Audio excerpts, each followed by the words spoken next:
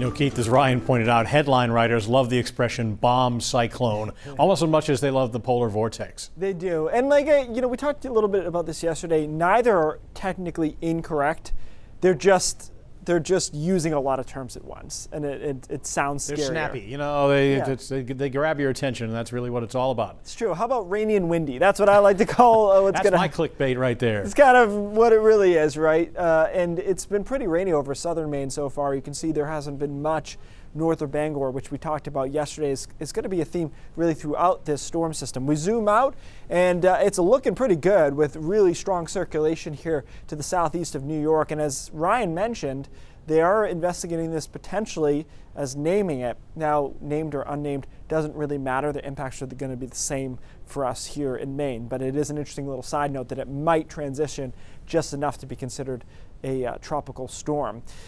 So as Ryan showed you there, this storm is really quickly intensifying, and it gets that really tight, wound up look here later this afternoon and into this evening, and it's sitting in a perfect location. You know, we joke about this, but it's not really a joke. This would be a great snowstorm over southern New England if it were that time of the year, but it's not. So instead it's rain and wind. It kind of wobbles around and eventually moves out on Wednesday afternoon. So closer to home, the impacts here are that the rain bands will become more consistent and heavier later this afternoon and especially this evening. I think tonight is pretty nasty along the coastline with periods of heavy rain, gusty winds, and that continues through the early morning hours on Wednesday. Through about the middle of the day on Wednesday, it's largely coastal rain, and then we start to dry things out Wednesday afternoon into Wednesday night.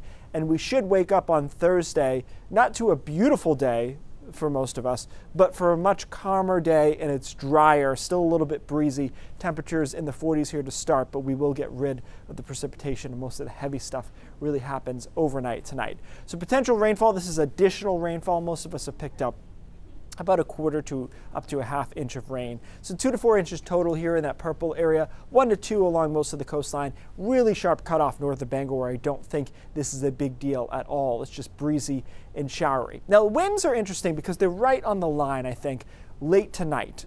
Well, most of us are sleeping. The winds will start gusting out of the north and east at about 40 to 45 miles an hour. Some gusts, though, possible up to 50 from Portland to Sanford to Portsmouth, and maybe even into Rockland. So we'll have to watch that. My experience is a northeast wind, we can do about 50 and get away with it, even with the leaves on the trees. So hopefully that's where we stay. If we gust up to 55 or over that, then we will start to see more power outages. So we're really 5 miles an hour away from this being a bigger issue. I think we'll stay to the south of that, but just something to keep in mind that it does get quite breezy tonight.